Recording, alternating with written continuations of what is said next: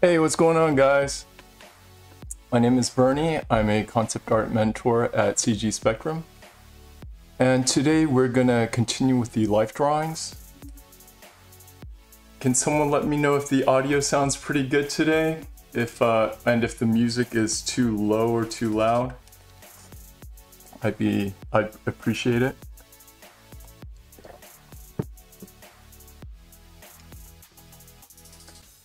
So, yeah, last week we did some figure drawings.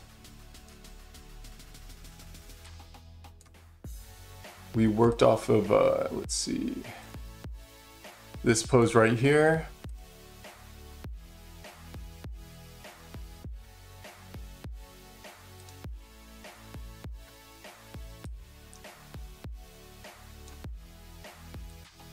And we worked off of this pose as well. So we'll continue those, and we'll actually take these reference, or the studies that we did off of these reference, and create some concepts with them. Oops.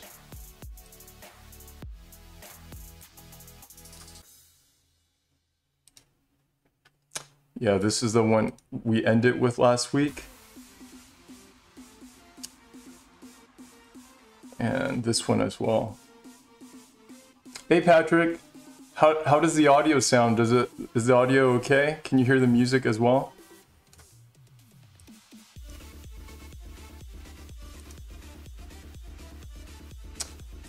Yeah, so for now we'll get started with some warm-ups. Hey, what's going on, guys? Hey, Rushback.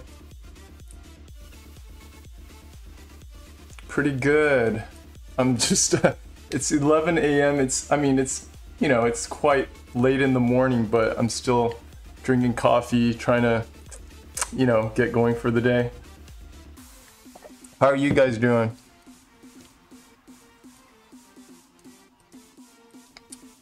All right, cool. So, how's the music for everyone? I'm just curious. Is it too low? Last time it was super low. I couldn't even hear the music.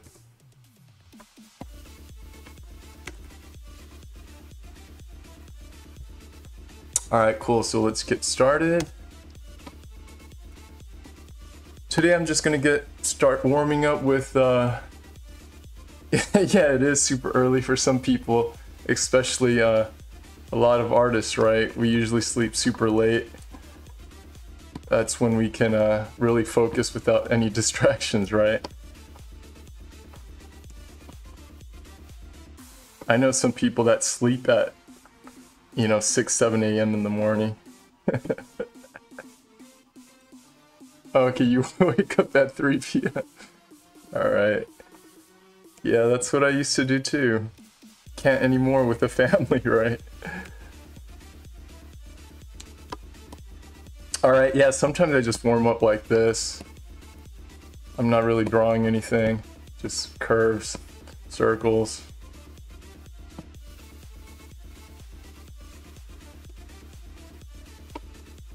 It is the best time to work. I mean, again, no distractions.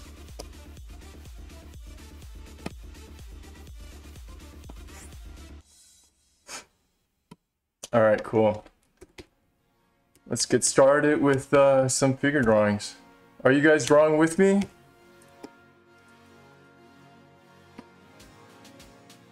Yeah, I gotta remind myself to loosen up right now. Use my whole arm. I think we all have similar tendencies when we just get started drawing. We need the time to loosen up, right? Let's change this. I gotta go back to shape dynamics.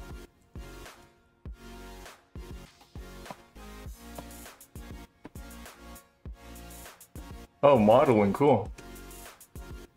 What are you modeling, a character? Oh yeah, Patrick, you're doing some figure drawings, awesome.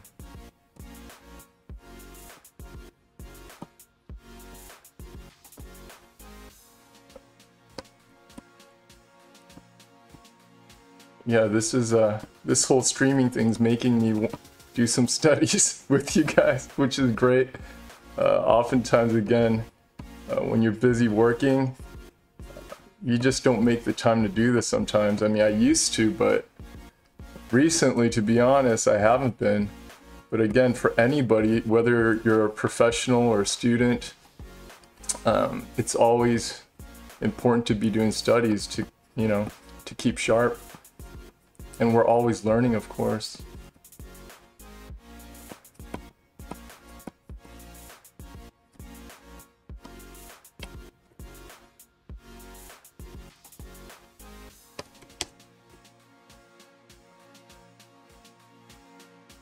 A Ghostbuster trap, awesome.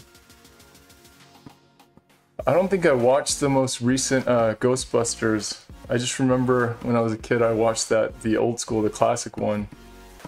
But yeah, did not watch the most recent one.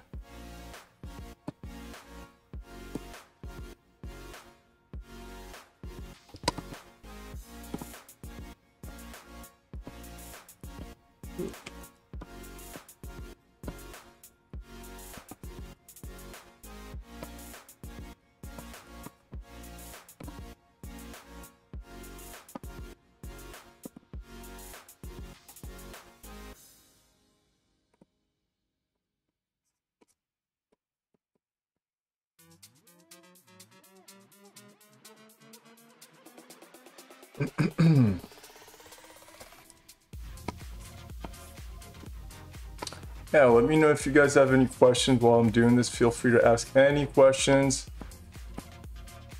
I'll be happy to answer them. I'm gonna redraw that one.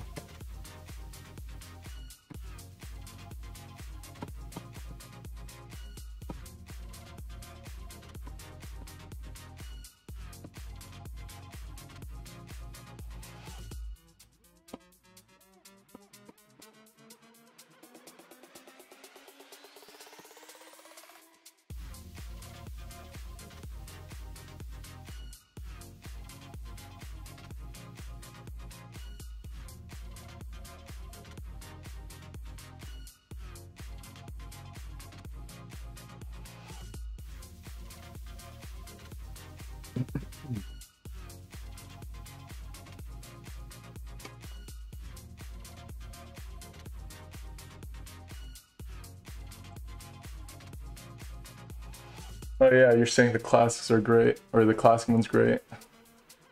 Oh, is there a new one coming out? I didn't even know that.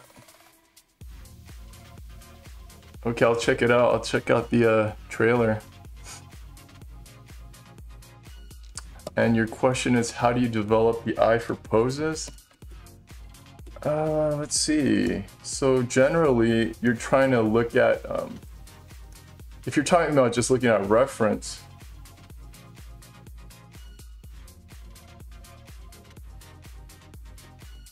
are you taking a rough pose to a character concept in the stream? Yes, I am going to do that soon. I'm just warming up right now. Yeah, later we'll do that very soon, in a few minutes. For eye for poses, so, you know, I think you're asking about, you know, when you don't have reference in front of you. So the best way to, I mean, of course, right now I'm actually looking at reference. I just can't show the reference here. Yeah. The best way to develop posing is just practice with good photos, right? It's studies again. Do gesture studies, right? The more you do, the more of a library you're going to create in your head. The more you're going to understand how the human figure works, and how you can just make stuff up like without having reference in front of you later, right? So that's how you develop, is by doing figure studies and doing gesture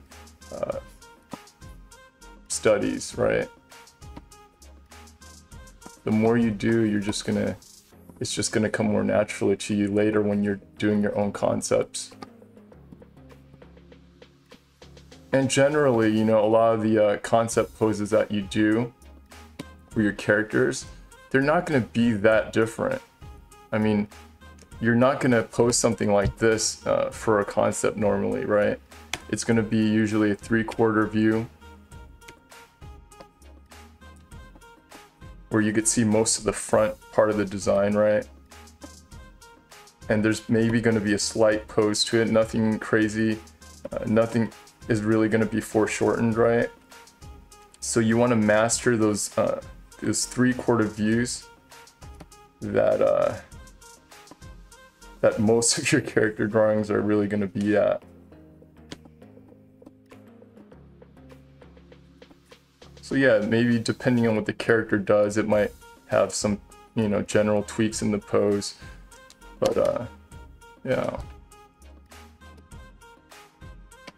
All right, let's do one more warm up and then get to continuing what we did last week. Let's see.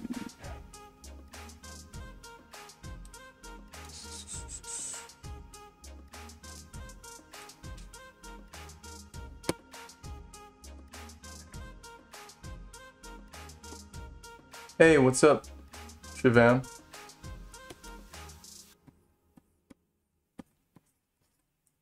Yeah, just doing some gesture studies. This is going to be our last pose for the day. And then we're going to get to some longer poses eventually, but I'm going to take what we did last week and turn it into a concept.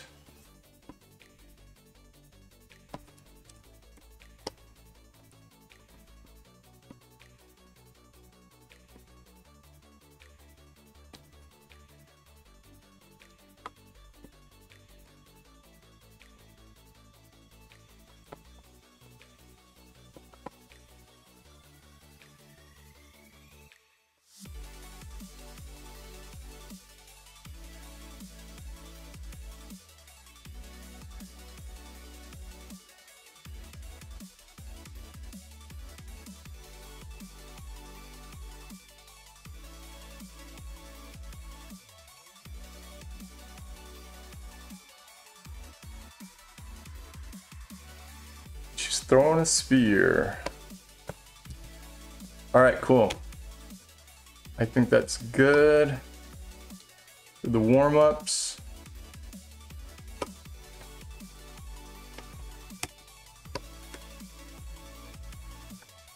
And let's go to what we were doing last week here. Let's start with this one.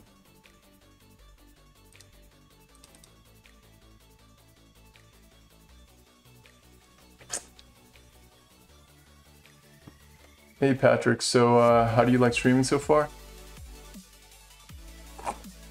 No, so this is my first time or second time today streaming. Last week was my first time. How do I like it? It's pretty good. I mean, I'm used to making videos, but not streaming. So there were some technical issues that I had to go through, like audio-wise. So that part is kind of nerve-wracking because it's hard to check, like, you know, what things sound like. But as long as you guys say it sounds good, then I'll trust you guys. But let me know, yeah, if the audio is kind of weird or if you want the music a little bit higher, let me know. And I could adjust that for you guys and see if you guys like it or not. Have you streamed before? Has anyone streamed before here?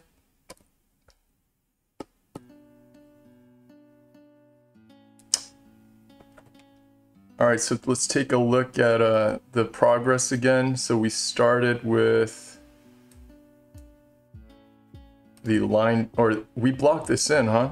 Or no, actually we started with the line drawing. Yeah, a sketch like that. That's what we started with, a quick sketch.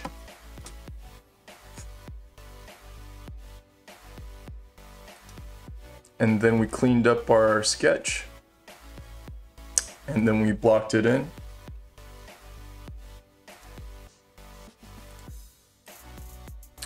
And then we did a light pass.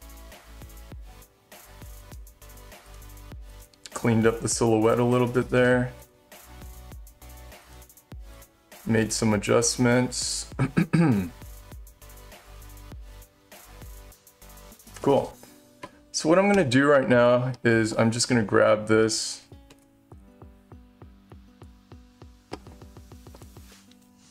Flatten it all out. Whoops.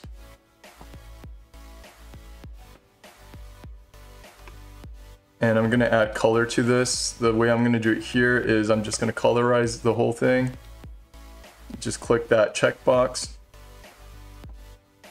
And I'm just gonna make some minor adjustments to get it close to the base color that I want. For this guy, I think I'm gonna turn him into a demon gargoyle type thing. Let's try that.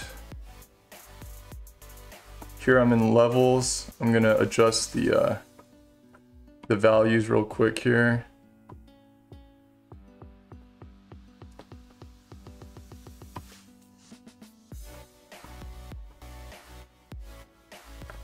And I tend to work from dark to light. I like things a little bit darker, and yeah, I just feel like I have more of a value range to work with if it's a little darker. The base. Let's work with something like that. Okay, what have you oh, you do Destiny 2 speedruns? Awesome.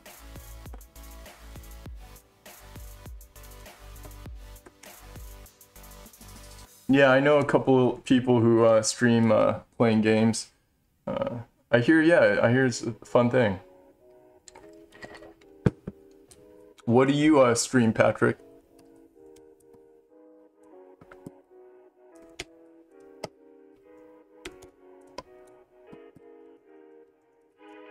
All right, so from here, let's use this as a base to do our gargoyle.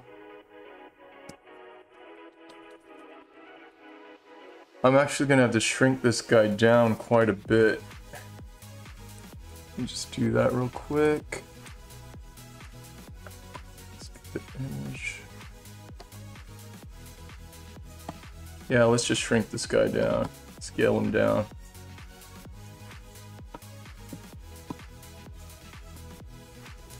So we got room to put in his wings and things like that.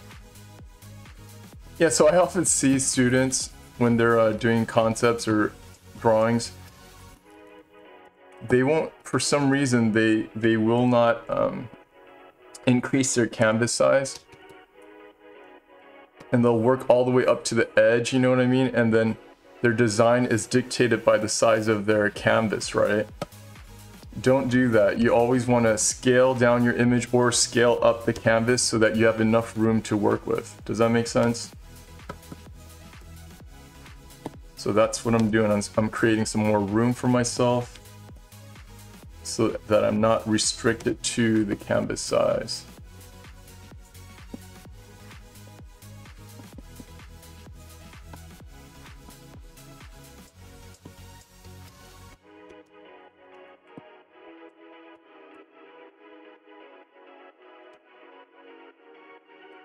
Oh, you do art streams too, Patrick?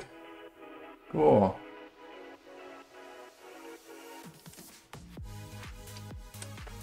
Oh, my canvas size right now is just 300 resolution, 10 by 10, I believe. I'm just choosing a random size right now. It's a square.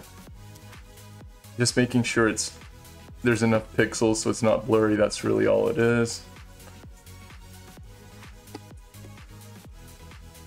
Anyways, let's get this going. So first, I'm gonna do sketches on top of my base right here. I'm just gonna sketch loosely. Once again, just like we do warm-ups with figure drawings, right? You don't wanna get too uptight at this point. You wanna stay very loose because you're exploring, you're brainstorming, right? And you know, of course you can do that with thumbnails when you do concepts, but in this case, for this particular study, I'm just gonna do variations on top of my base here. Okay? And again, there's obviously multiple ways of doing it. One way is just simply drawing on top, obviously. And the other way is to block things in, right? And we'll try both.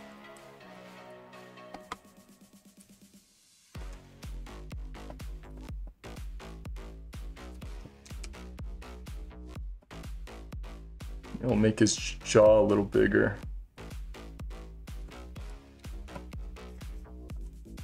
Get some bigger ears in there.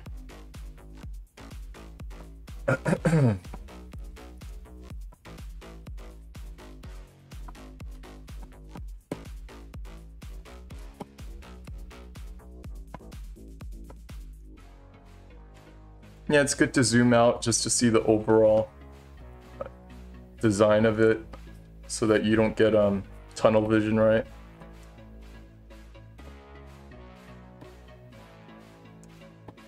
You're seeing the overall composition and the overall silhouette.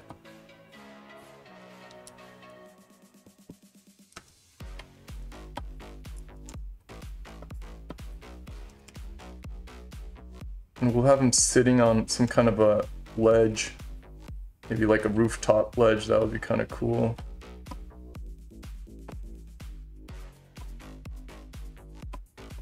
And here I'm not using reference for my concepting here, but you know, definitely for you guys, you should be using it whenever you need to. I'm just not using it because of time limits here, and this is just more of a study sketch, right? But if you're really doing this for work, or you want to do it for your portfolio, you want the best results possible, you should be using reference.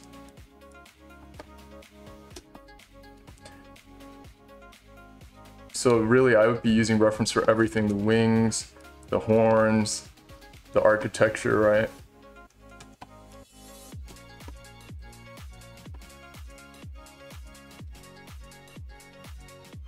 Hey Patrick, so in a studio environment, what is the time frame they give you for delivering a concept idea? Oh, that really depends. It depends on the studio you work for. It depends on the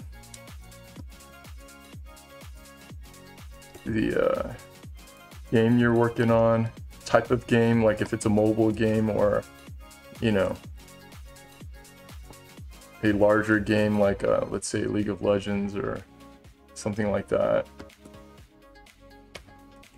But generally I could say,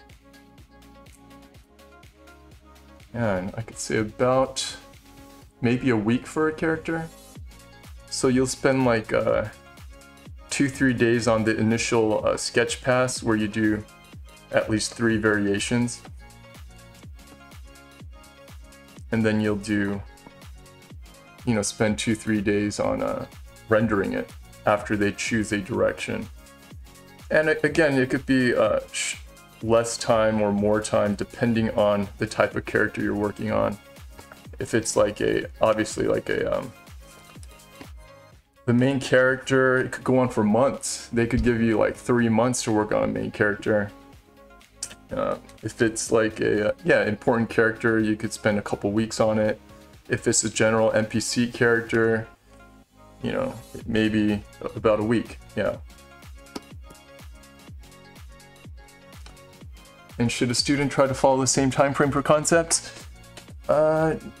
Generally, you always want to push yourself, you know, time-wise, how much time you spend on something. Should you put that much pressure on yourself as a student developing a portfolio? No, I would say no. Give yourself, you know, several more days than a professional would. Really, for you, the most important thing as a student would be to take your time to learn things correctly, use the right processes, and explore. I would say as a student, you really want to take the time to explore different things. Again, use reference, take your time. And the end result is more important, I would say. Because when someone's looking at your portfolio, they don't know how long you spent on it, right? And if someone asks you, you say a week.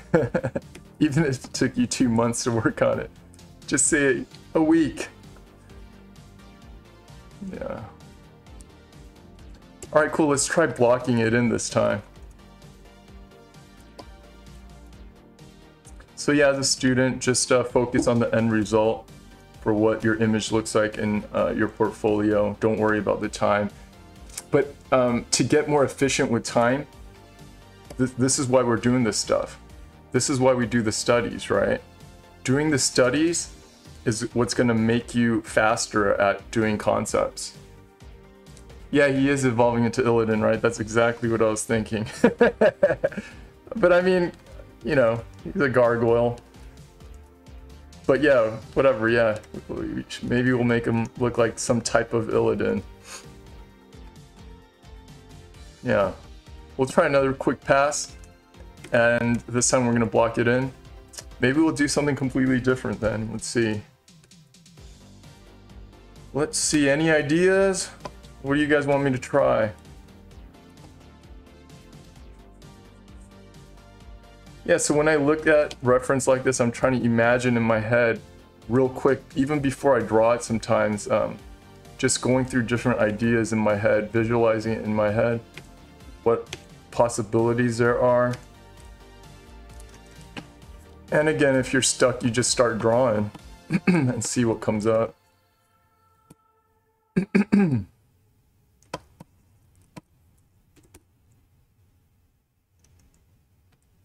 But yeah, there's a lot of not so great ideas in my head as well.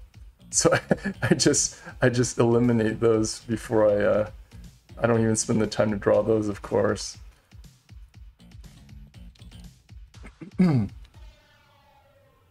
How do I set up my layers? Well, that's really everyone sets up their layers differently. I'm not really setting my layers up too well right now. I'm just grouping them by the character, kind of, but it's quite messy right now just because it's a study. But in general, I'll keep my line drawing separate and I'll keep all my major values separate just so I can adjust them later. Yeah, so keeping your layers separate is a good thing. The keyboard command that creates a straight line along the ruler. Yeah, so if you're on brush, you just hold shift. You make a dot there and hold shift. If you want to go diagonal, you got to turn everything off here and then make a dot and then hold shift. It'll do that. It'll go wherever you want it to. Make a point and hold shift, but you got to turn everything off or else it'll look like this. You could barely see it. There's a gradient to your line.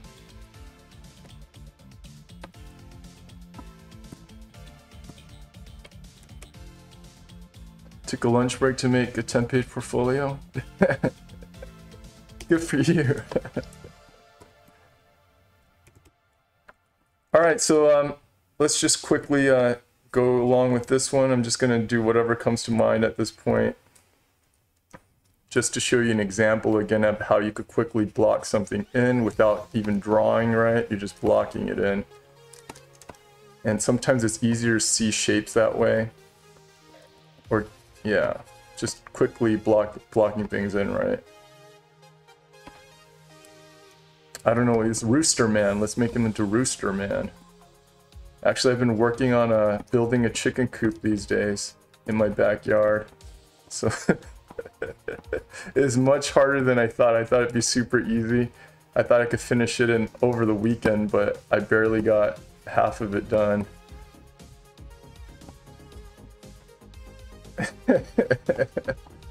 Yeah, Rooster Man.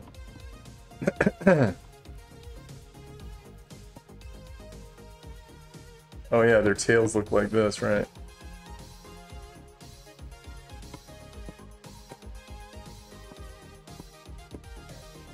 Yeah, I know this is silly, guys. I'm just doing it. We'll go with the gargoyle. We won't go with Rooster Man.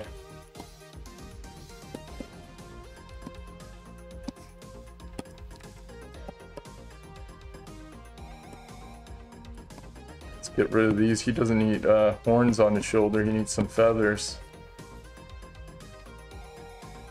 Let's have some feathers coming out of his elbow area.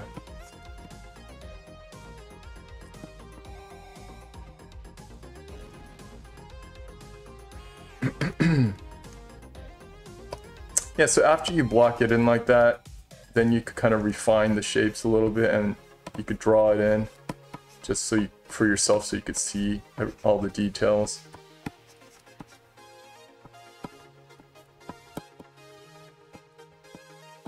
And add some of the texture here for the feathers.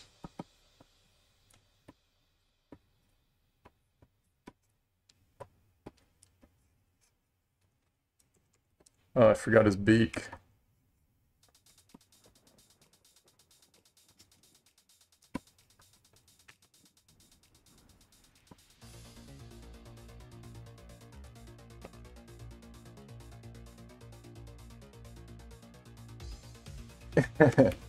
Harpy combination, yeah.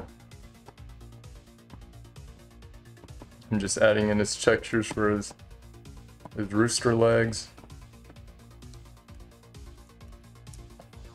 Anyways, cool. So, you know, this is silly, but just giving you an idea of how to approach just exploring, right? Quickly, without spending too much time on it. So again, we look at Roosterman and we're like, nope, I don't want to work on this guy. This is not great. So we didn't spend too much time on him. We're just going to get rid of him. Bye-bye, Roosterman. And we'll just go with the gargoyle idea. And again, we're going to just keep things loose here.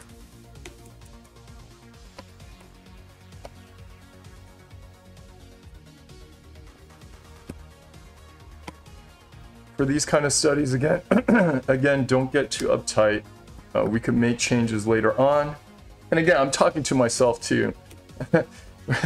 we can make changes later on. Let's move forward with this. I think a lot of times we do get hung up on trying to perfect one image when we really got to go through many studies and many images to come up with something that we like, right? And so after you do maybe, let's say, 5 of these studies, right, concept studies, you can choose maybe 1 or 2 that are worth putting in your portfolio, right? I think that's a better approach than choosing one image like this, for example, and saying, this is it, I have to perfect this, this is the one that's going to go in my portfolio. Hey Benjamin, you're saying someone told me that a 3D artist at Blizzard, you have to create your own concepts. Is that true? It might have been true a long time ago. I don't know if that's true anymore. I doubt that's true right now, but as I know that a lot of the 3D artists at Blizzard are super talented, so they're good at drawing too. They're pretty good at doing concepts as well. A lot of them are. So maybe some of them are making adjustments to the concepts, adding to them, right? That's possible.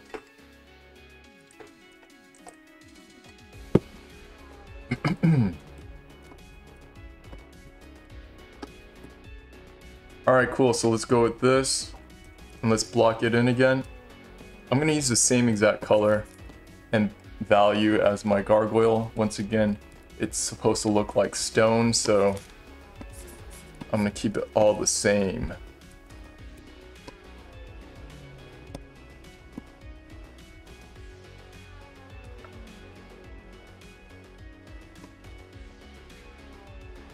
And if you need to make any adjustments at this point, that's what I would do.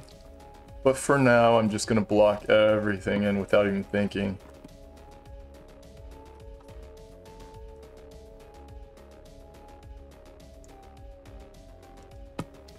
Hand painting and drawing can be combined pretty well, right? What do you mean by hand painting?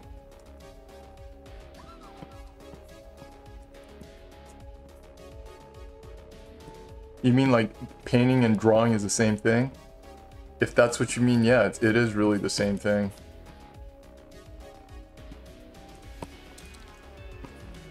It's just that with painting, you're drawing with a super thick, large tool, right? That's really the difference.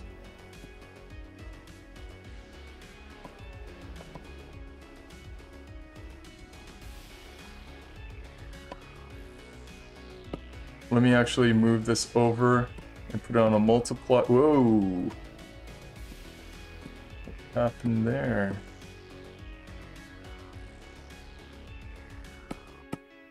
Okay, I gotta make a new layer under that.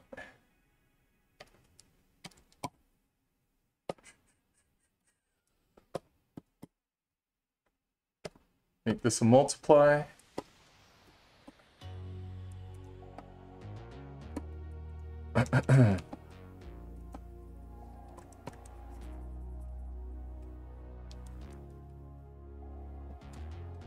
Texturing the meshes like World of Warcraft is hand painted from what I know. Oh yeah, it is. I believe it is hand painted. Yeah. That's how they get their unique look, right? Yeah, I believe it is. In the cinematics, for cinematics, characters or 3D modeling, it's probably a different story. They are using textures or painting over textures, right? But if you're talking about in-game assets, yeah, a lot of them are probably, or most of them are heavily hand painted. So obviously with the more realistic art styles, you will see more of the photo textures being used.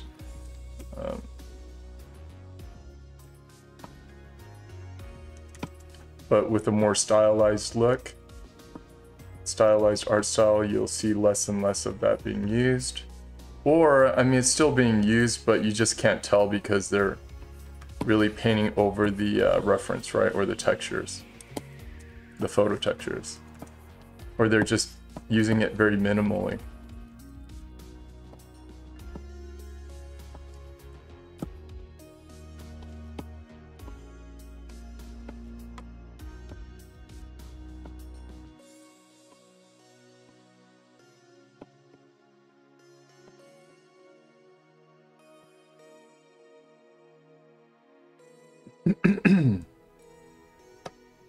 All right.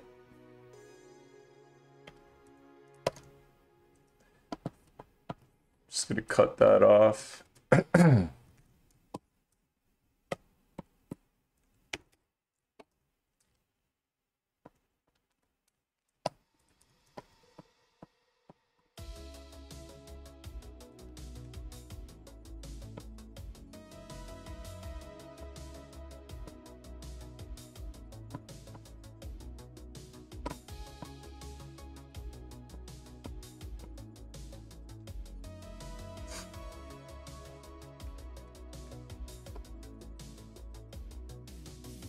Hey, no problem, Benjamin. Any questions, really, anything, I'd be happy to answer them. This time is for you guys, for you to ask anything you want. And try to mess me up by distracting me. So that's the challenging thing, actually, about painting or drawing while I'm streaming. Is I'm not used to like reading comments, right, and trying to refocus on my painting, right? That's not something I'm used to yet. So I keep losing my focus. That's what I do notice when I'm streaming right now. Because I gotta read the comments and then, yeah, I have to refocus every time. But yeah, it's your job, your guys' job to try to distract me as much as possible.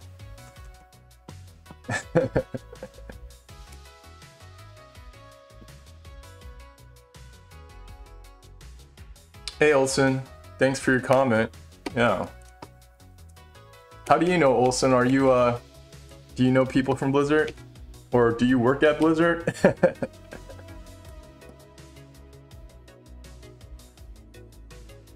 Alright, so I'm gonna adjust this wing. The negative space there is a little too large for my liking, so I'm just going to grab the whole thing, copy it, paste it down. Oops, I was on the wrong layer. Gotta make sure I'm on the top one. I'm using the warp tool here. It's something I use quite often to just make quick adjustments. So let's do that. And again, if this was a like real work assignment or like an illustration, you wouldn't do what I'm doing there because all your layers would get messed up. But since this is just a study, it's fine.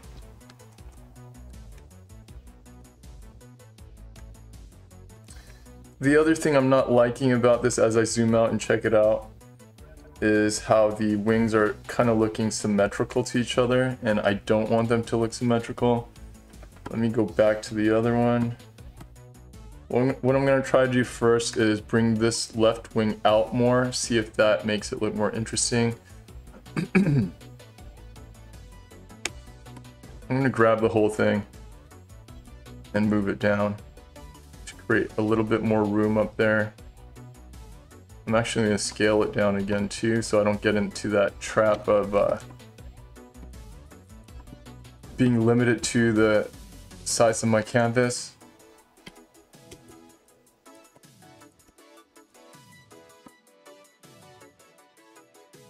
And once again, I'm going to grab that entire wing and shift it around, see what I like better.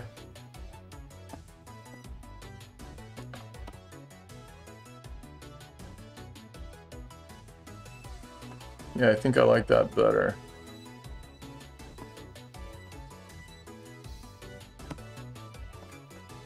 Let's go with that.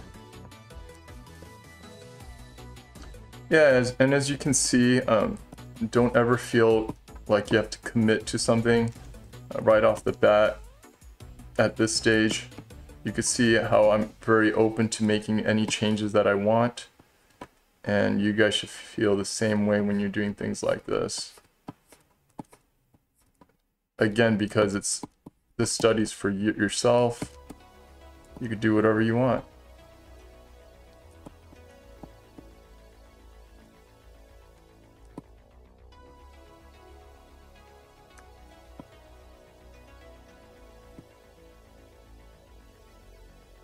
And again, at this stage, we're really focused on the overall look. So that's why I'm zooming out and looking at the overall shapes and the composition and the balance of things, right? So I'm going to lower that wing on the tip and make this wing on the right side higher. That looks more interesting.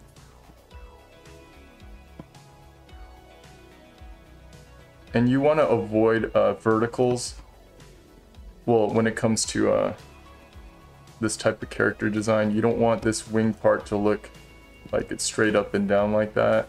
That looks odd and it brings a lot of attention to itself. And you want to also avoid any like horizontals in the figure. Here, of course, this is fine because this is man-made, where he's sitting on.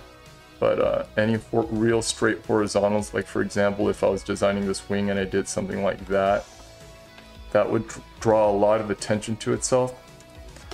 At the same time, you could use horizontals and verticals to intentionally bring attention to a certain part of your concept or composition. That's another useful tool that you can do, but you want to make sure it's intentional.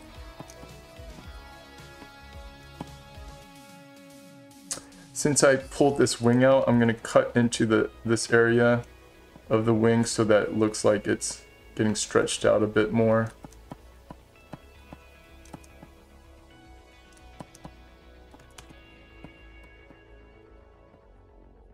And also, I'm not concerned with the super detail, like the detailed silhouette that I'm going to add later on. So at this point, I'm not concerned about it. I'm ignoring the details that I want to eventually add. All right, cool. So let's say this is cool. This looks better than it did before. See how that kind of looks squashed in there? Like it looks a little squashed in, right? A little too vertical, right? Straight up and down. But by doing this, it kind of opens it up.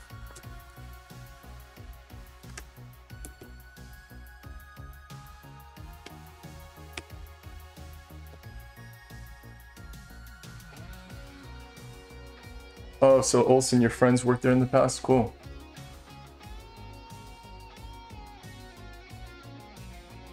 Acer Ninja. So you applied to the school. How long does it usually take to get a response? Should be very soon. Benjamin. Not long for me, it was max a day. Currently in week 3 and I love it. Awesome.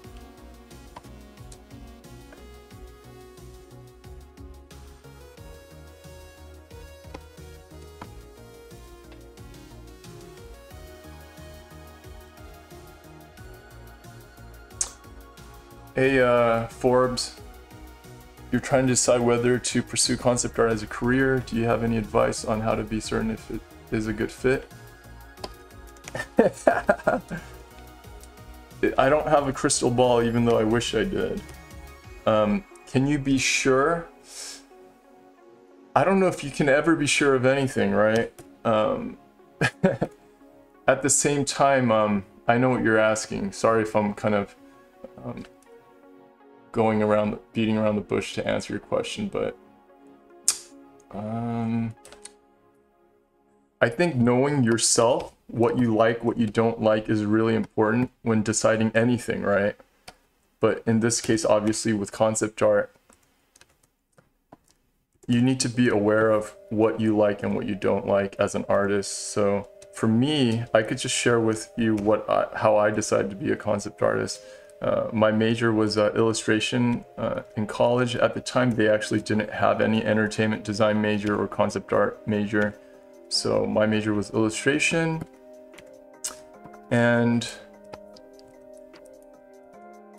you know, I realized later or quickly that I didn't like just being stuck on one image for too long. I get bored very easily. And I just love the ideation process, just coming up with different ideas, the whole creative process of generating ideas. I really like that aspect of it. So that was one reason. And obviously with concept art, you're doing a lot of variations, a lot of sketching, a lot of thumbnails, things like that, a lot of using your imagination, problem solving. That's a huge part of it. Problem solving for your client or, yeah, for the project.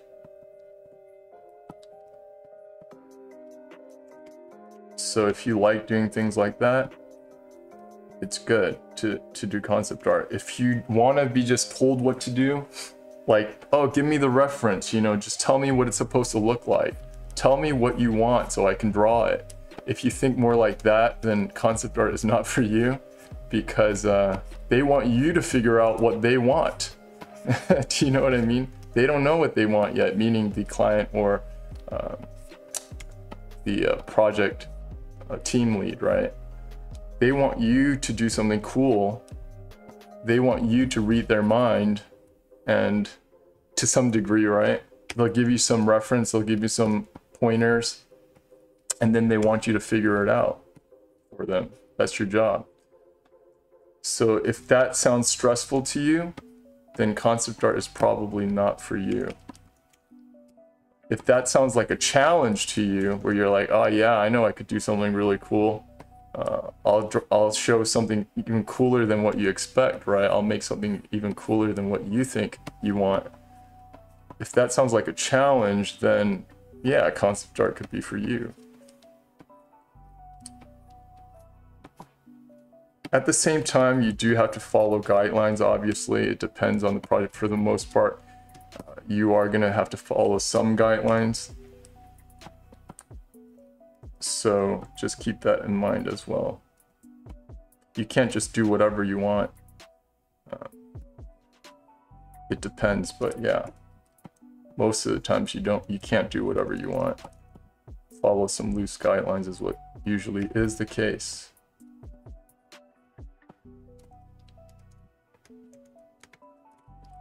And I'm making some changes here, adjusting some things, adding a few details here and there. And I know this is fairly generic, but you could actually start with something generic and make it more unique later on. I think sometimes students or people artists in general overthink things. They think the idea has to be super unique from the beginning to make the visuals unique, but that's not really true.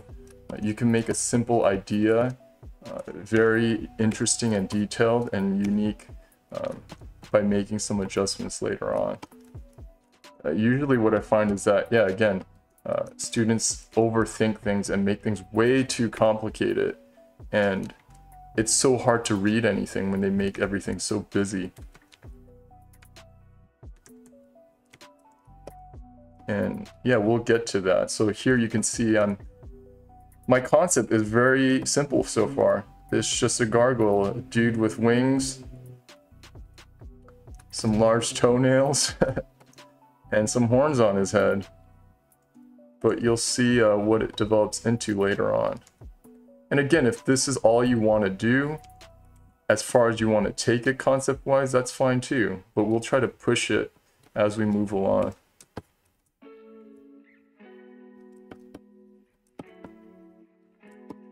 And yeah, as a concept artist, you're gonna have to have the ability to push things, push and pull things, right? If it's too much, you have to pull back and bring it back to something more believable. If it's too goofy, too silly, too wacky, then you gotta pull back, right? But sometimes you need to know how to really push it. Push the design, push the concept, push the ideas, take it as far as you can, proportionally, play with it more, right? And that's something that some people have a hard time doing. So again, being able to do both is very important.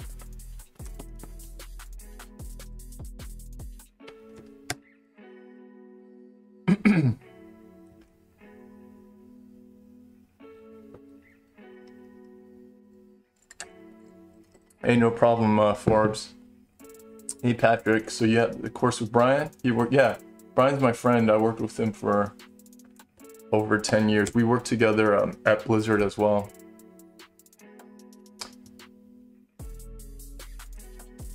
Oh, yeah, only 6 months? Okay, cool. I guess you took the intro course with him, right? Awesome. Yeah, he's a great artist. And a cool guy. Yeah. We actually went to the same college too, Art Center in Pasadena. And we met each other at Blizzard as well. I was hired probably a couple months after he was hired at Blizzard. And we worked right next to each other. Those were some good times. We were both pretty young back then. It was very fun working experience. We played World of Warcraft together basically every day after work, or at lunchtime or something like that.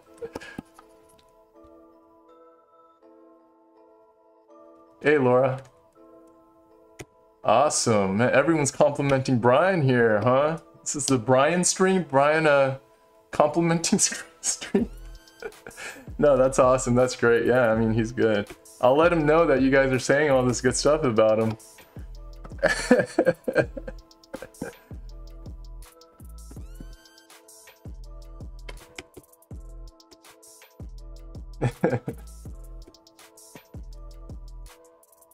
Yeah. And it's cool to see, you know, for you guys to, I hope you guys are like taking advantage of Slack and really going in there and posting your work to get feedback from other mentors. Because again, every artist, every professional artist has like a different perspective, right? And a different method of doing things, a different way of thinking, right?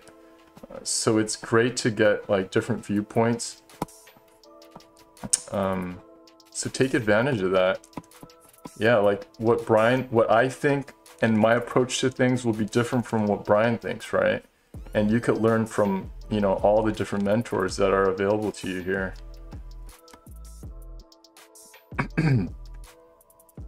And a lot of things will you know, have common advice that we give you, and then you'll be able to see, you know, if you question some of our advice, you're like, huh, I don't know about that, you know. And I know students do that. They're like, I don't know if what this guy is saying is true or not. But you could confirm things with other mentors, right? If we're all saying the same thing, then most likely it's true, right?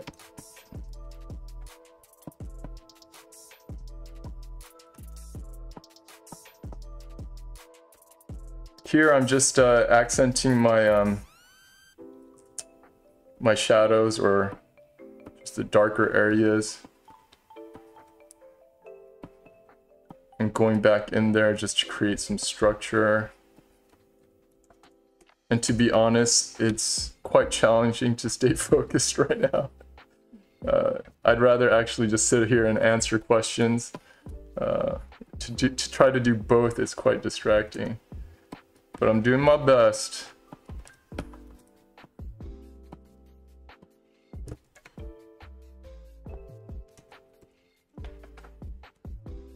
Oh, you'll send him the clip? Okay. Then send him this. Brian sucks. I'm just kidding. No, seriously, he's one of my good friends from working with him. Again, I've worked with him for over 10 years now. And yeah, most of the times I think we sat very close to each other, like right next to each other, I think at Blizzard, for the most part.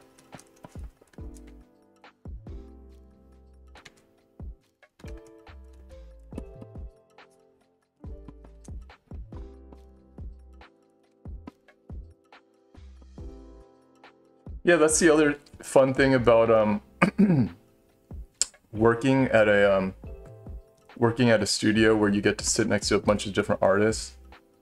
It's again super cool just to see different perspectives, how someone will tackle the same concept, right, and see things differently.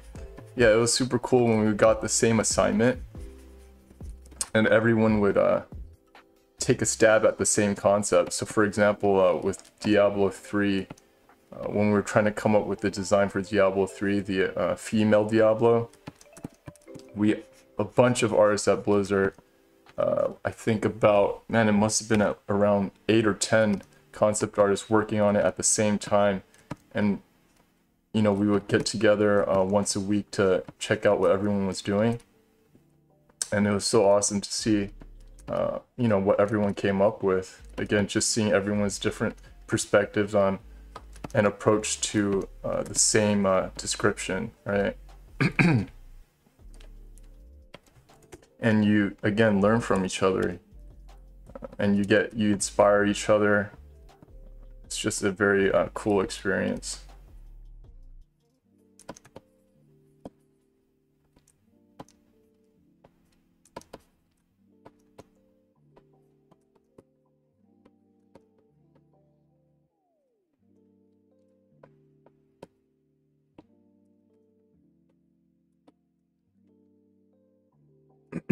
I'm gonna kind of exaggerate his facial features a little bit more.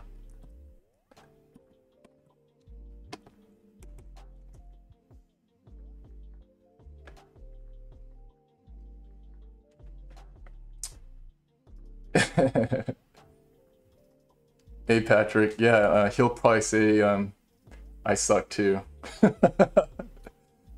Anyways, hey Laura, so you wish you had gone into concept art earlier. You started in costume design and now you're trying to make the transition. What do you think about starting out when you're a little older? Well, what I can say is that I've seen a lot of people who, you know, were trying to get into art in general or concept art later in life. And is it more challenging? Probably, it probably is, because either you have you already have a family, or you're just busy working, so you're trying to study part-time, things like that, right? Is it impossible? Of course not. Nothing's impossible. It's really your willingness, like how much time and sacrifice you're gonna put into it, right? It's all about putting in the time. You need to put in the time to do the work, to do these studies, right? If you don't put the time in, you're not going to get better. So it's all about how much time you're willing to put in, or that you can put in.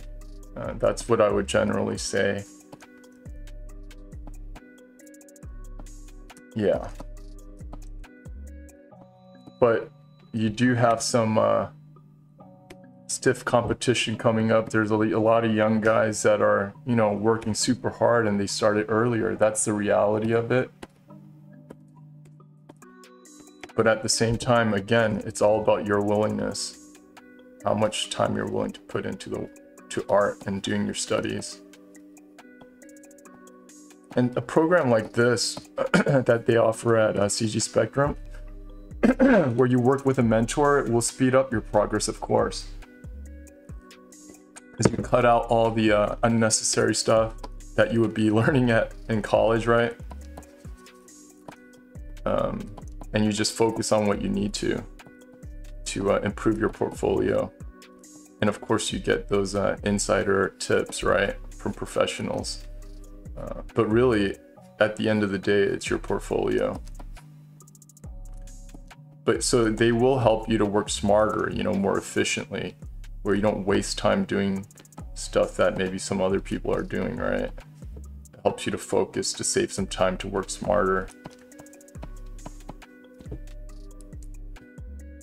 Well, I'm really distracted, to be honest, guys. I'm like going super slow right now. But as long as you guys are cool with it, I'm just trying to help you guys out and answer your questions. And again, I'd rather be doing that actually. So if you guys are cool with that. And here I'm just trying to strengthen the silhouette of the lower jaw, mouth area.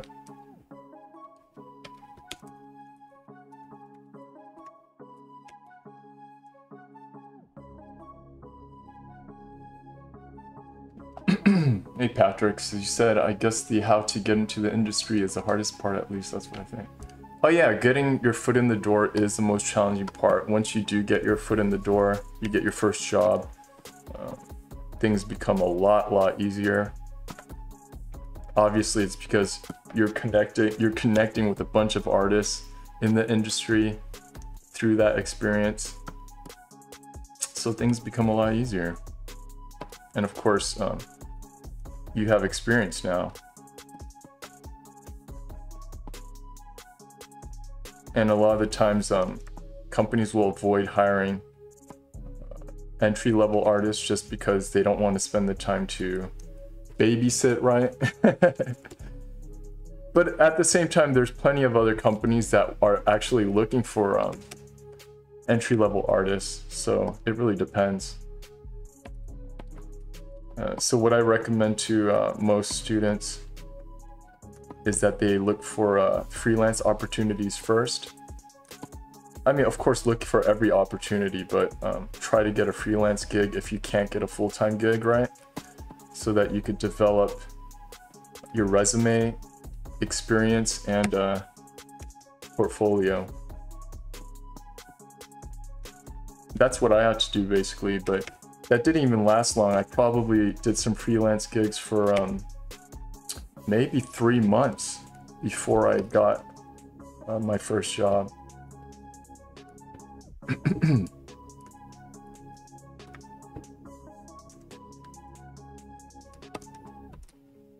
All this stuff around the mouth actually doesn't make any sense.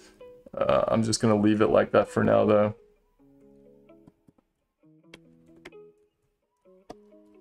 I think I'm gonna exaggerate the shape of his nose as well.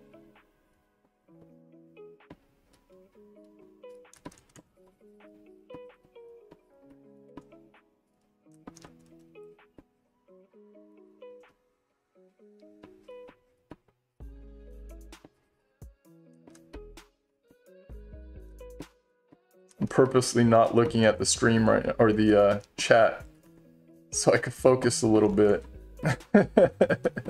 So wait, give me a second. But again, feel free. I want you guys to ask a ton of questions. I like it.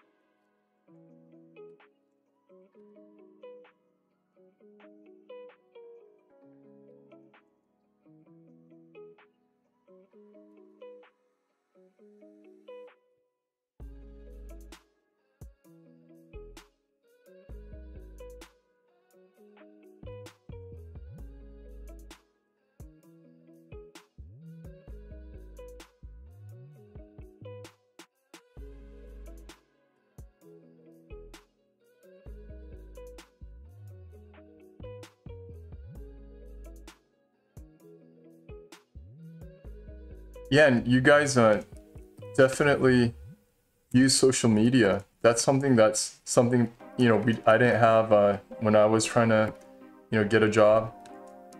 Use it. It's a great tool to market yourself. Definitely do that. All sorts of social media, use that. Make videos. Anything that you can do. You don't have to work for a game company, right? You could do your own thing. As you know, you guys probably know a lot of YouTube artists, guys that are doing well on their own. Don't limit yourself to what opportunities are out there. These days, there's just so much opportunity for artists in general, right? So put yourself out there, and that's something I definitely want to do more of in the future. I just got to make the time to do it. But yeah, it's a great tool right now for artists.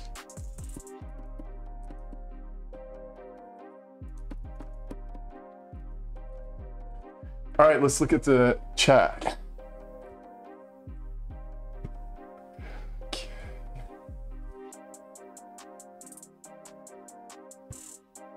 Hey, Shakar from India. Hi.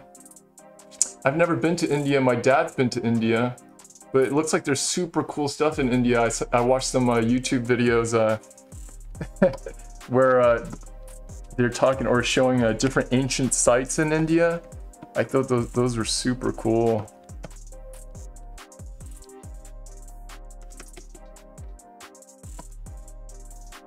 And the music, Patrick, is Harris Heller.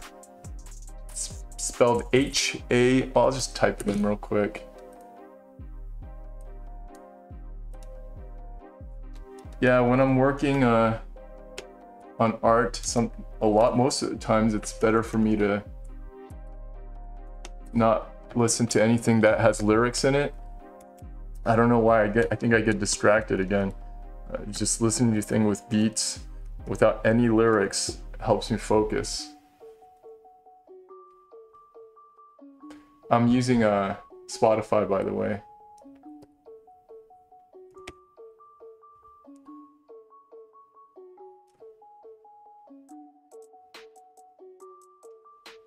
Patrick, you're asking if I have a game, movie, or studio you would love to work with, like your dream workplace. Dream workplace in the past was Blizzard. It was awesome. And then for now, it would more than a studio, I think. It would probably be a project like so two options for me: either a zombie game or a monster creature game, right? Where I get to design just creatures and monsters and things like that. That would be cool. Hi, Vanessa. How do you think coming from a different background such as marketing can be beneficial if you're starting out later for an employer? I don't really understand your question, Vanessa. Can you rewrite that? So you want to do concept art, Vanessa? Is that what you're saying? But your background is marketing? And how can that benefit you? Is that what you're asking? VQWEASD. Oh, what the? Sorry, I'm just reading through stuff. Get out of here. Hey, Forbes. Does location make a big difference? California versus Oklahoma? I mean, I guess in some ways it can. If you want to work on site, sure. Most of the game companies are out in California, right? There's a lot in Texas. There's a lot in, I guess, Seattle area. A few in Chicago. Yeah, but most of them are in California, I would think. But these days, you know, more companies are switching to remote, right? So that's a great thing. You know, that could work out for people who want to work remotely. So yeah, things are changing. There's more remote work possibilities. Yeah. But I mean, you don't have to move out here. I mean, I wouldn't recommend you move out here to try to help yourself get a job. You want to move out here only after you land a job. Most companies will relocate you, right? They'll pay for all that relocation. So don't move out here before you land a job. That doesn't make any sense to do.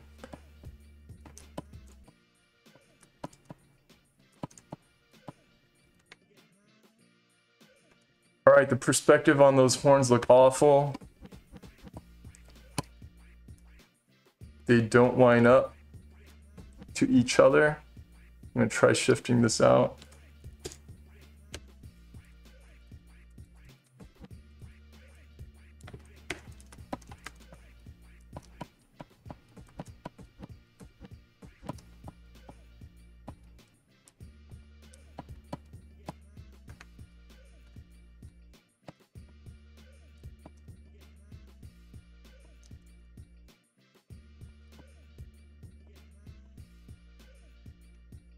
That looks a little better.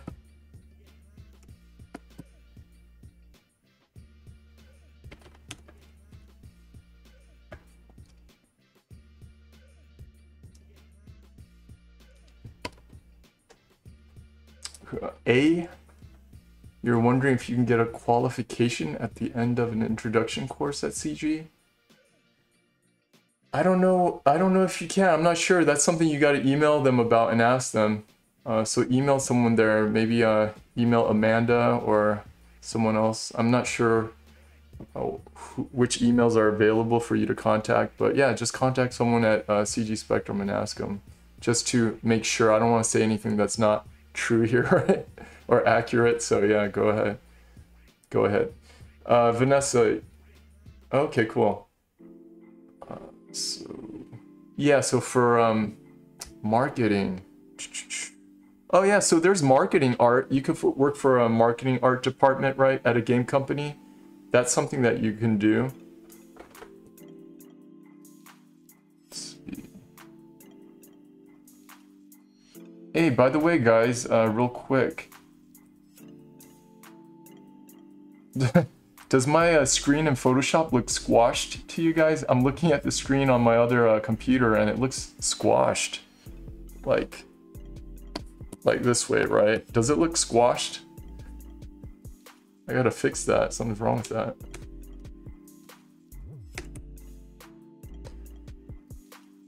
Oh, so Patrick is saying you do get a certificate. I just wasn't sure if you got one for the intro course. I know for the diploma you do, but for the intro course I was not 100% sure. And yeah, again, Vanessa, for marketing, yeah, there are some larger game companies do marketing art departments, so that may be beneficial for you since you have a background in marketing.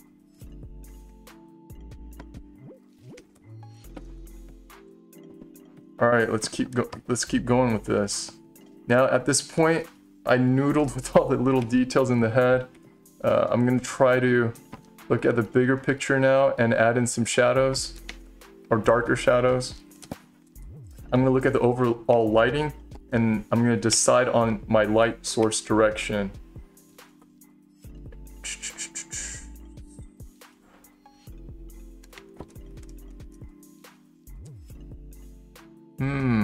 So many choices, right? I'm generally gonna try it like this. I might change the lighting a little bit as I go, because I want to make interesting shapes with my shadows. So I'm just going to play around with it for now. Again, use a large brush when you're doing this so you don't get caught up in the details.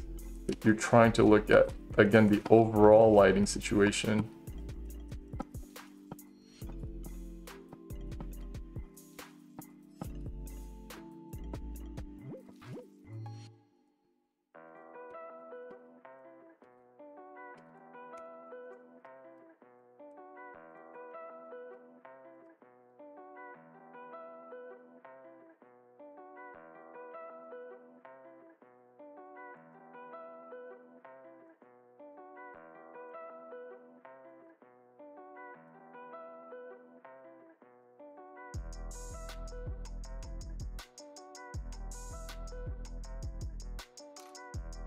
And again, please feel free to throw in your questions right now while I'm focused on this, and I'll take a look soon.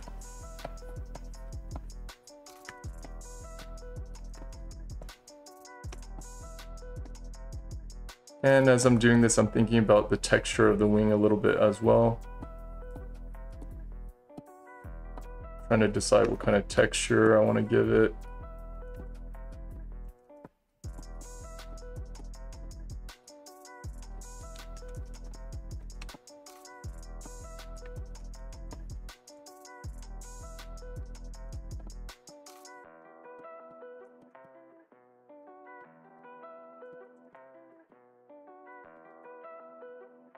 And all this stuff, again, comes with doing studies. I've studied, you know, bat wings and things like that.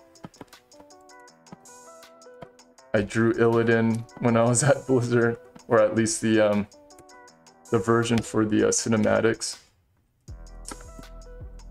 So that's why I've done this in the past. That's something similar, right? That's why it's a little easier for me to approach this design.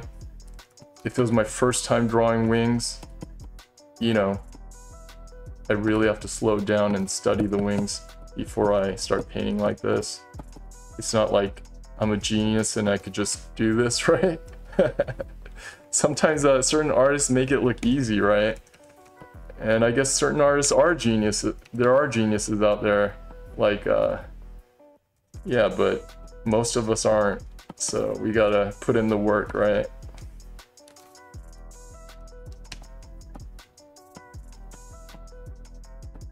Maybe Brian's a genius. All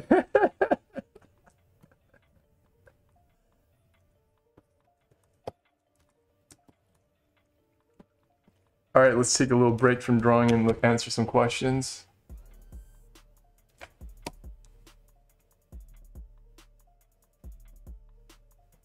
Oh yeah, so it is kind of squashed, right? Yeah, I gotta figure that out. I'll try to figure that out for next week. Let me put it on a different monitor and check it out. Yeah, it looks squashed.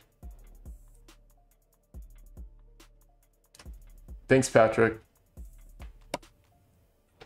So yeah, your question is, how do you generate ideas? I'm doing fine with rendering and if I have reference, but coming up with something new is pretty hard for me. Do you have any tips on how to generate good ideas? Again, one of the ways I'm doing it is right now, using reference and painting over it, right? Getting ideas that way.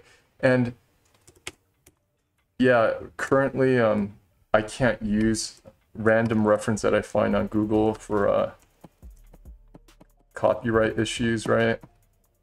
Or license issues. So I'm not able to do that in the stream, but if you're working on your own, you know, I would be gathering a bunch of reference and looking at it as I'm designing this, right? That's one way. Another way is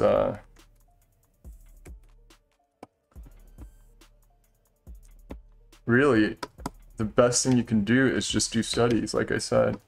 Paint everything. But again, you don't have the time to paint everything, right? So what I suggest students to do is whenever you're doing a concept, like your own concept, so I'll use this as an example, again, the gargoyle. You gather, this is the time to do studies. So here I'll be like, okay, what does stone look like? And I'll get a reference of gargoyle or, you know, architecture that looks similar to this and put it on the side. And then I'll look for what wings look like, bat wings, right? I'll get reference for that. What do horns look like? I'll get some maybe ram's horns, right? What do, I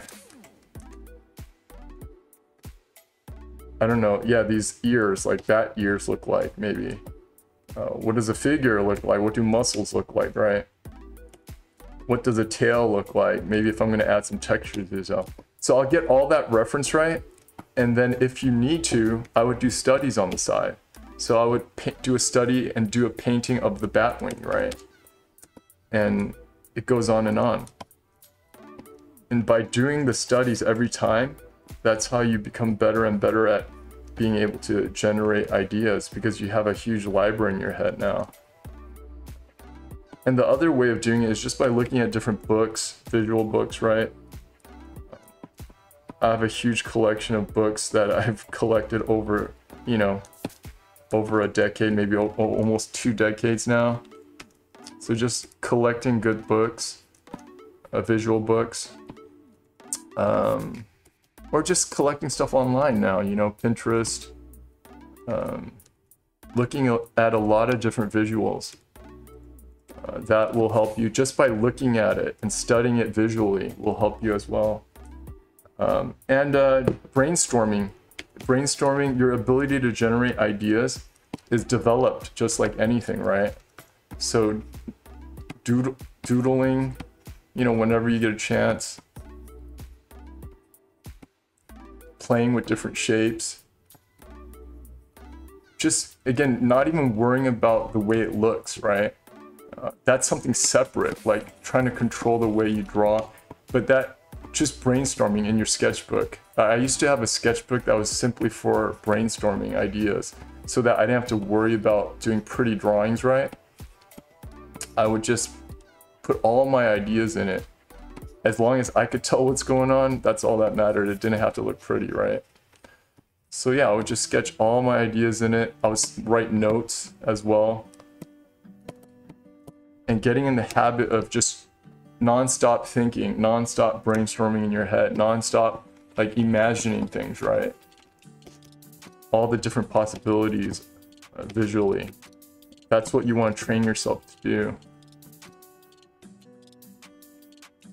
And again, by looking at reference, sometimes we get inspired. We see something that maybe someone else doesn't see, right? And then we use that to our advantage.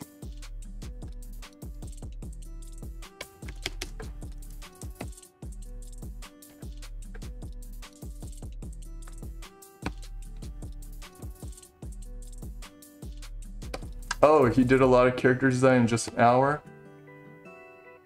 Yeah, that's cool. Yeah, I mean, maybe we'll do that in the future. This is more about this session, this streaming session, at least from what I know, it's more about doing studies off of reference, doing figure drawings, life drawings.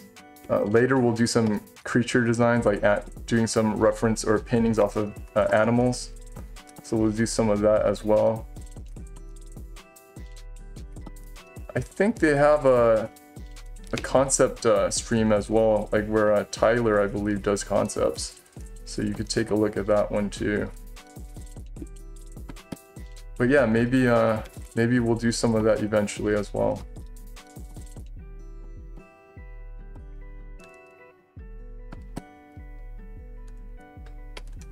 Let me noodle this a little bit more.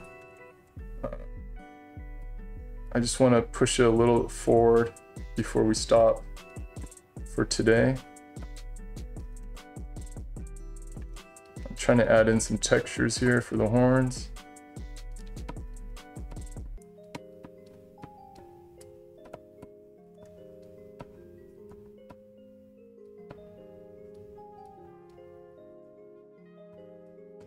For the one that Brian did, was it a stream or was it for your class?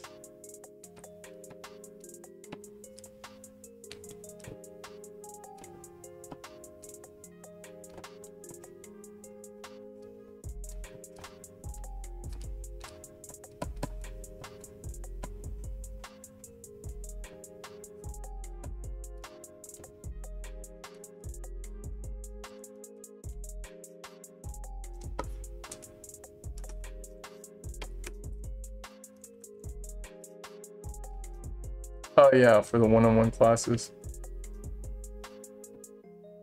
Yeah, I mean, that's cool.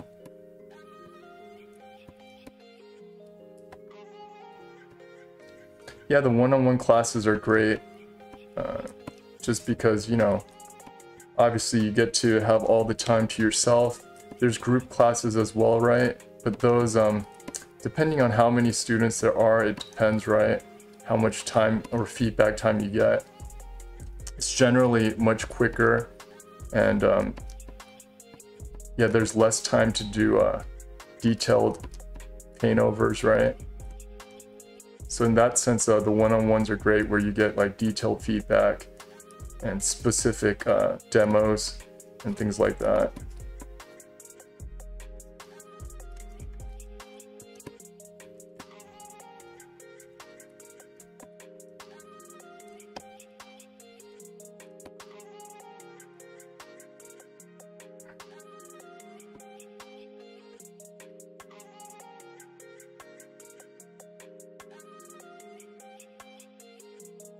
Hey, at this point, I'm going to stop with this. I'm going to move on to the zombie one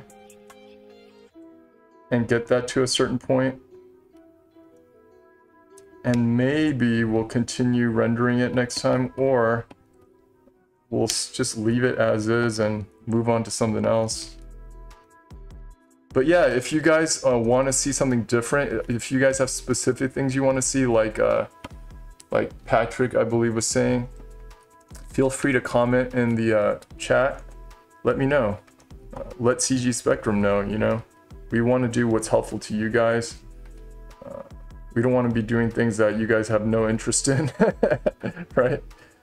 So let us know. If we get enough feedback on what you guys want to see, then obviously we're going to make adjustments and do what you guys want.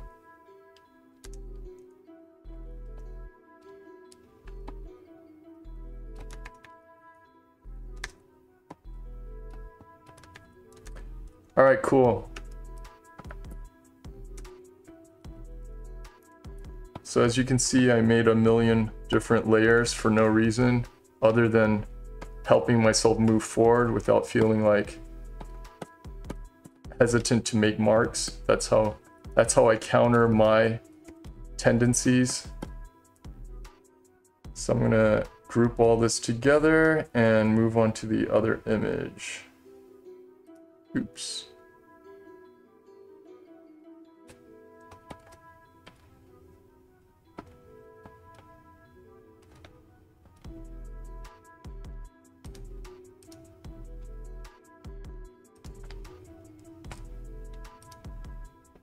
And this is going to be the zombie guy.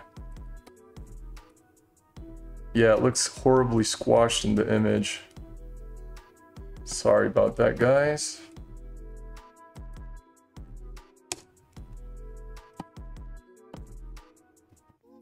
I'm going to cut his lower jaw off. I don't want his jaw in there. Let's bring it out a little bit. So again, we were using this as reference. And here you can see some thumbnails that we did just to explore different possibilities before we decided to go this direction. Really the most simplest direction.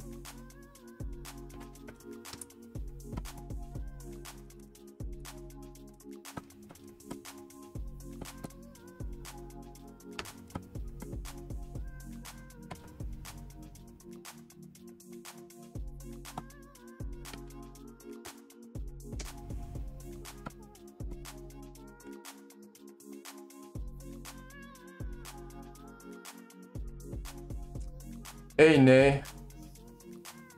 How long does the concept part of a project take? Like the Diablo design concept, how long did that take before it gets handed off to the people who do the 3D model of the character?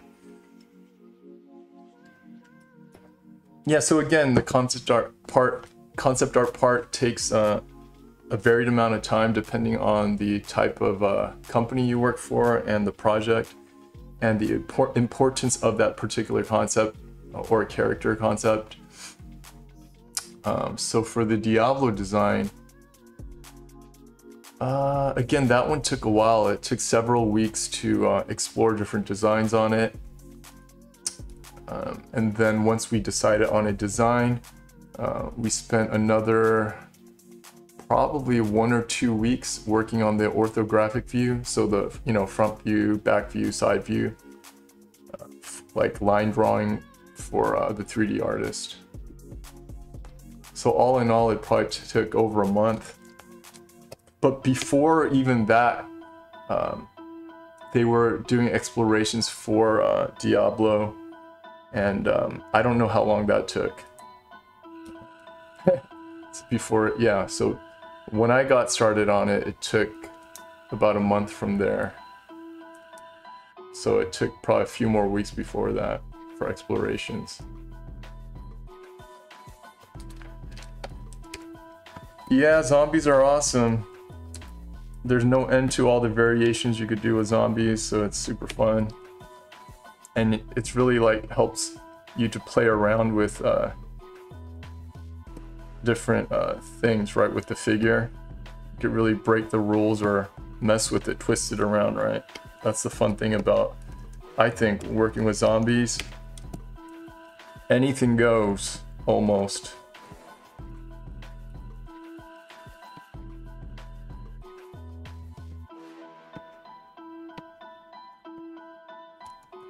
So actually, before we go into the details of it, let's focus on the overall design. I'm probably going to chop up his legs a little bit. Let's see.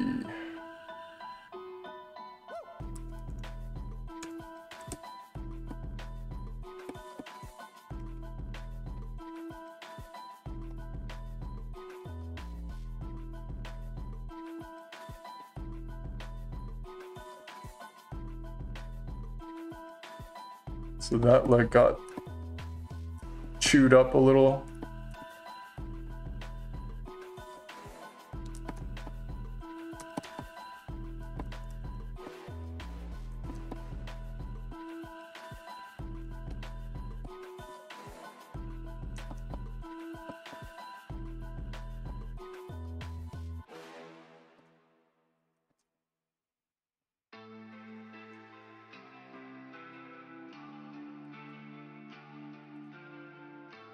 And, oh, that looks weird.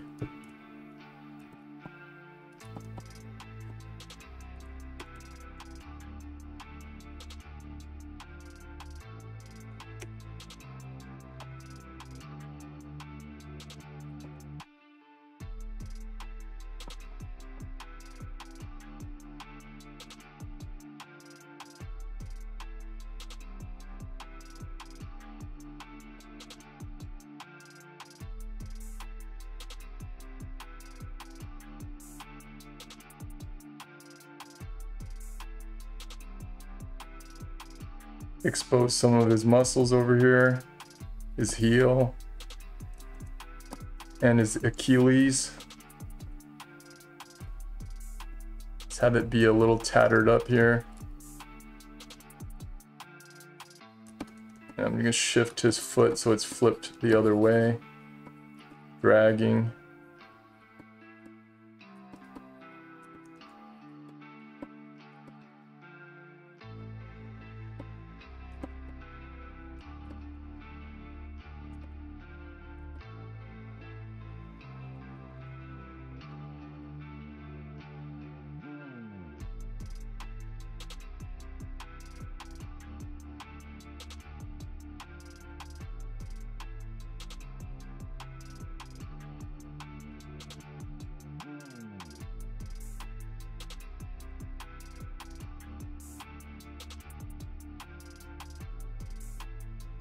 Do I have an idol? I was looking up to art-wise. Idol. Well, I liked H.R. Giger, or Giger, the guy who designed Aliens. Yeah, I thought his stuff was awesome. At the time, it was like, it had a very unique look, right? Super dark looking. Just so strange, right? So unique. And I was super inspired by the alien design when I was a kid watching Aliens. I was just amazed because it was so believable, right? And of course, a lot of it in the movie, you couldn't really even see the design very well because everything was so dark, which was also the cool part about it, right? So like, I remember I think when I was in 4th or 5th grade, I was trying to design or draw out what I thought it looked like, because again, I couldn't tell what it really looked like by watching the movie. So yeah, I started doing like creature designs from that, or because of that movie.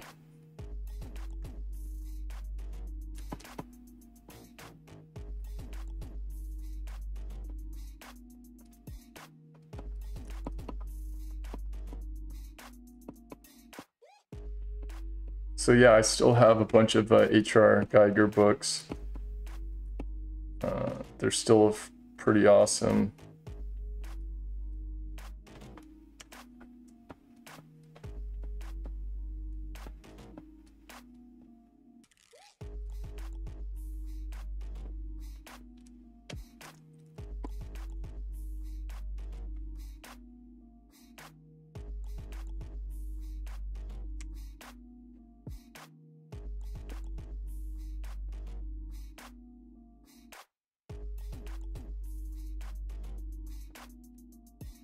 Here, if I don't want to draw the fingers, I just cut them off.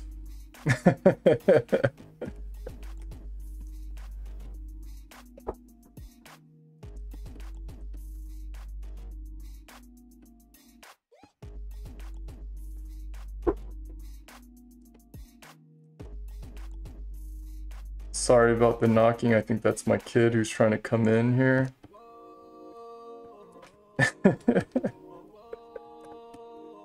He's like, Daddy, lunch is ready.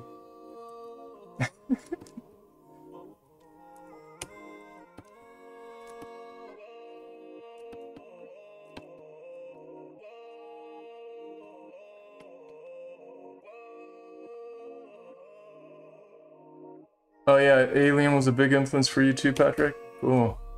Yeah, Predator too. For sure.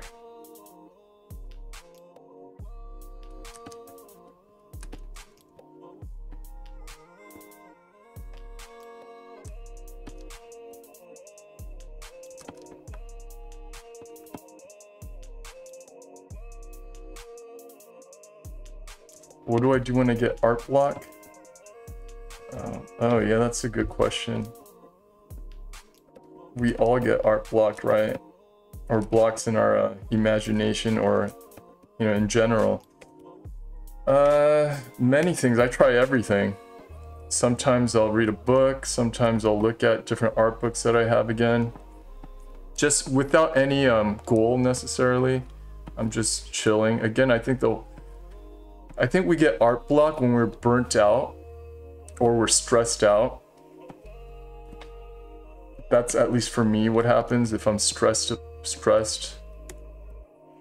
or I'm distracted, like other things are on my mind, or I'm super tired, like burnt out, right? So sometimes I'll take a nap. Or I'll just lay down. Actually, I won't sleep.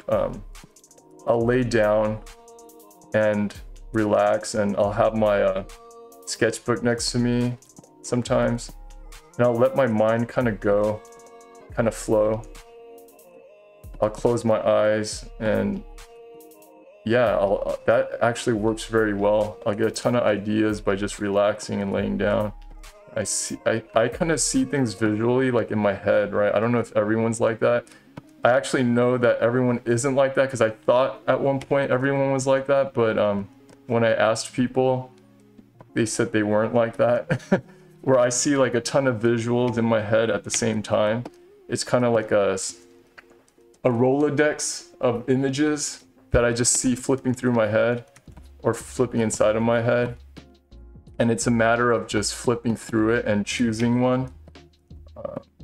Yeah. So when I close my eyes and I relax, then images start flipping through my head. When I'm sitting in front of a computer, since I'm like focused on something, that tends to not happen as well. So that's why I take breaks and do that if I'm stuck on something. And what else do I do? Sometimes I'll just doodle on a piece of paper. Like doodling on a Cintiq or a Wacom tablet feels different to me than, you know, just getting away, sitting on your sofa and doodling on a piece of paper, right? that sometimes gets you in a different mindset, and that works as well. Sorry guys, I'm going super slow on this. Again, I feel distracted, but hopefully it's okay with you guys.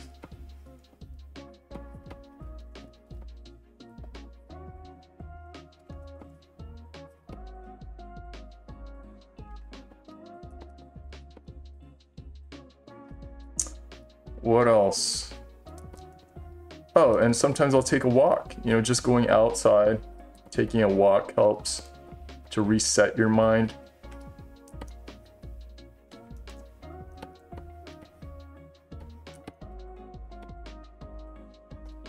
And sometimes I'll watch a show, like I'll have something running on another screen, right, while I'm working. And it has to be a show that, you know, where I don't really have to, you know, pay attention to the show. I could just kind of listen to it, right? That works sometimes as well. And sometimes that's distracting as well. But, you know, it depends on the show. You got to find the right show.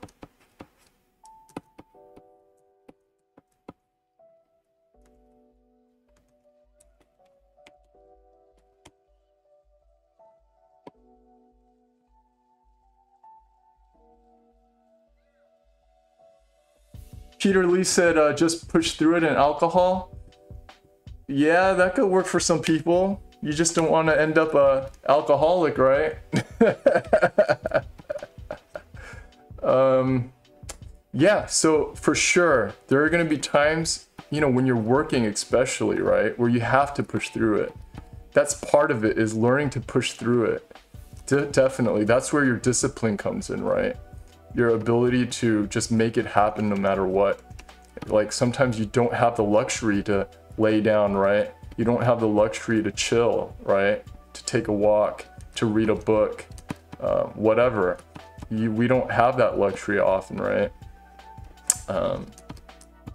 So yeah, you do have to learn to push through things for sure. I was just trying to give you guys other ideas. So if you try everything, all those ideas that I mentioned, and none of it works, you just got to push through it. That is the answer. At the end of the day, you got to make it happen, right? Yeah, because to be honest, part of it can be that we're trying to find excuses, right? All of us do that to a certain degree. We're just looking for an excuse to not push through things sometimes. We're looking for like an easier way sometimes, right? And again, working smart is always good, but at times there's going to be times where there is no easy way. Yeah, you just have to push through it. Alcohol, I don't recommend it. But again, I think the point is really the same, is that you're trying to get yourself to relax for ideas, especially to generate ideas and creativity. The point is that you're trying to get your mind to relax, right? And that's why alcohol can work. It makes you relax, right? So for some people, it makes them sleepy though.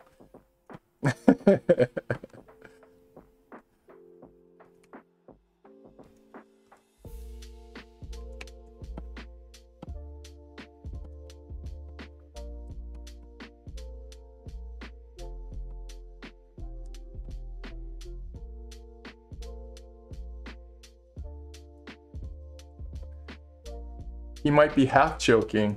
I'm just kidding, I don't know. I knew Peter as well at Blizzard. He's a cool guy, obviously. Yeah.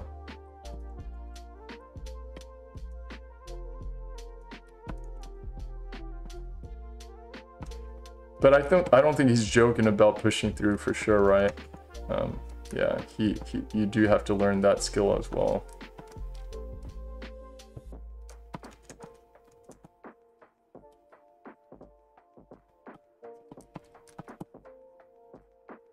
I'm gonna just have some flesh hanging off of his mouth.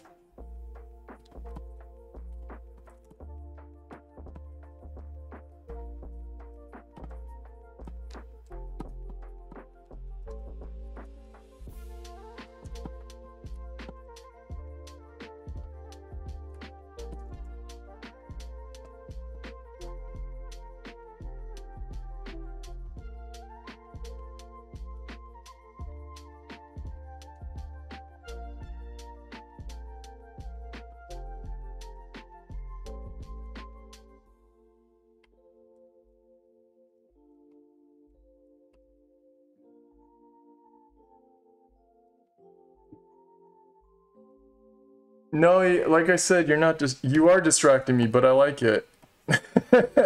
Patrick, I want you guys to distract me. Make me struggle. Help me to develop my focusing skills, right? Being able to, you know, refocus quickly. Help me to grow. Again, that's something that I'm learning as I'm doing the streaming, is that, yeah, I have to be able to reset and refocus quickly, and I'm not good at that right now. But I'm sure with time I'll get better at it.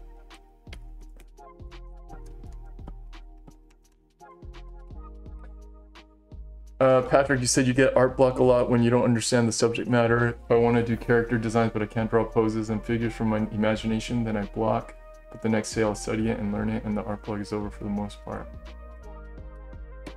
Yeah, don't... Again, if you need to look at reference, always don't shy away from reference. Always use reference. Yeah. Reference is your friend. Reference is what always elevates your work. It's gonna make you better.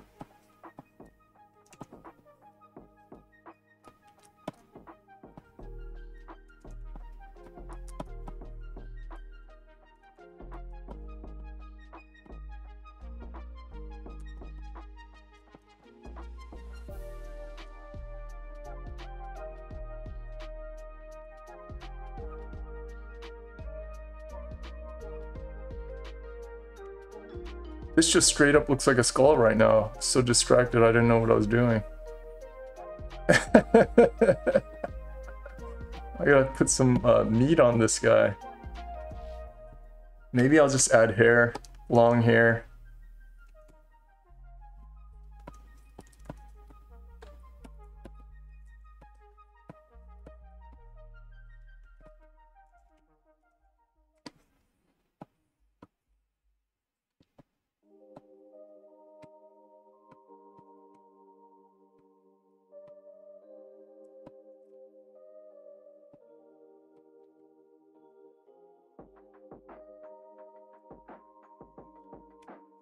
Yep.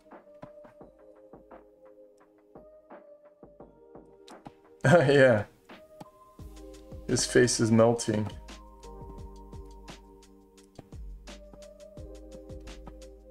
Maybe this is what we feel like sometimes when we do all-nighters, right? As artists, you feel like you're just falling apart.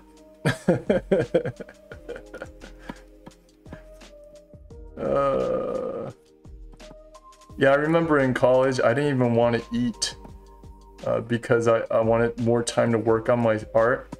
So I hated the fact that I needed to eat. I love eating now, but yeah, a little too much. But yeah, in college, I remember I wish I didn't have to take breaks to eat. And after like several weeks of working on my art, I would feel like this, I guess. Like a zombie.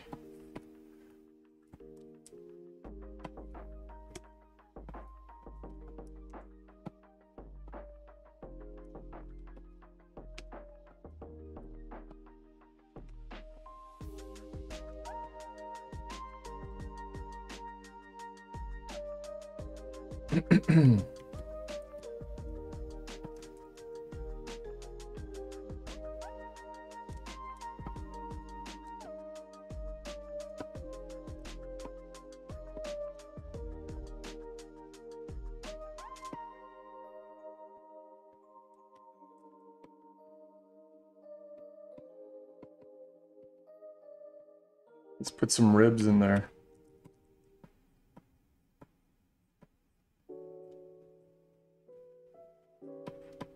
Riblets.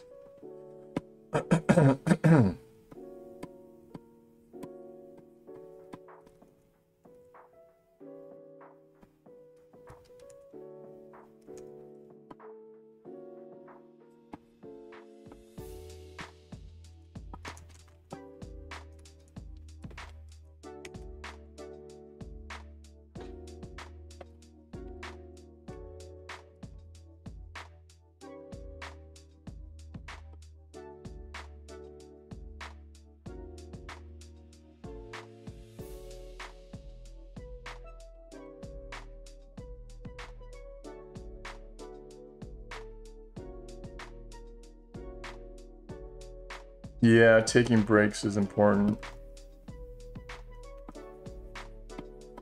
It's all about pacing yourself and staying consistent.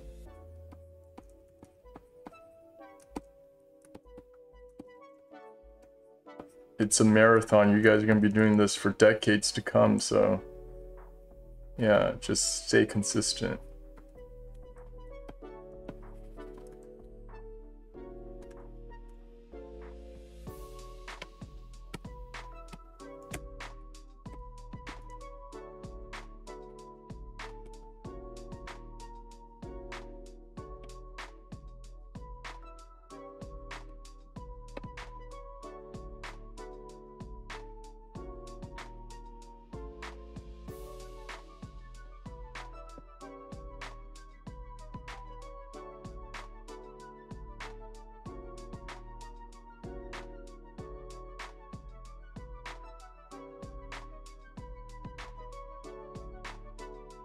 Awesome, thanks, Patrick. I appreciate it.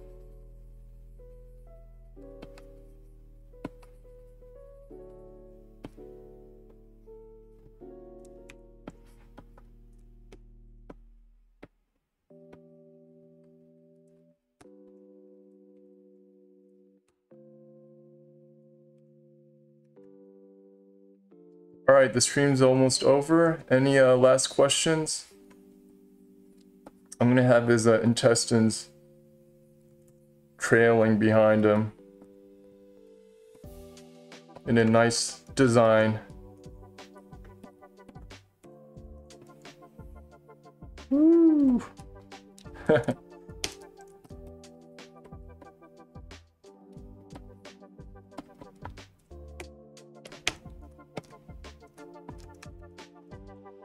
Give it some form.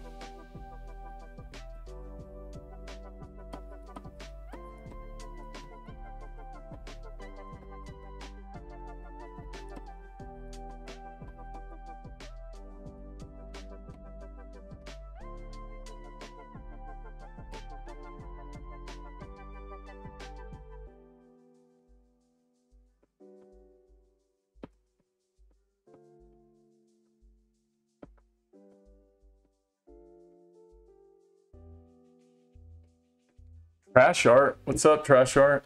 Thanks. Glad you liked it. I actually did some trash art when I was in college, where I went out to look for trash, and made some fine art out of it. That was actually super fun. I remember going to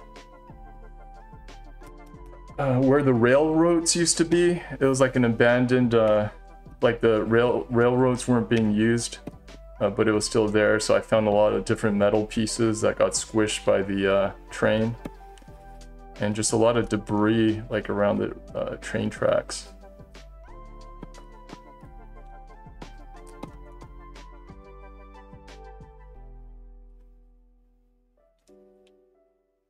Hey Laura, yeah, we'll see. I hope I don't end up killing all the chickens.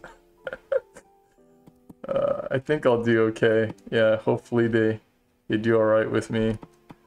I'll let you know. I'll update you guys on that once we get the chickens. Maybe we'll have to end up doing some chicken zombies.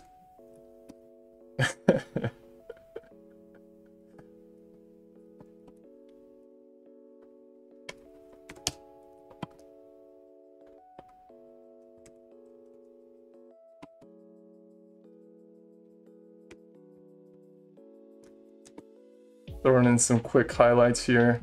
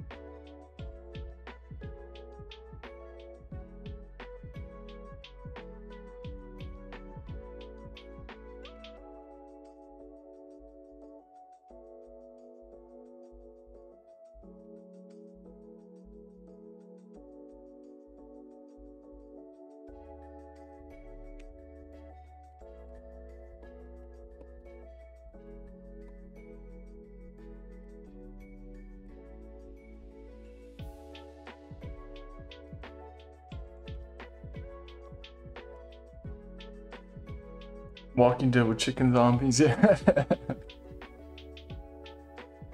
Awesome, thanks guys. Thanks for coming by, drawing with me. Let's do this again next Monday, all right guys? Have a good day, and thanks for chatting with me too. Again, it's fun chatting with you guys. All right, see you guys, bye.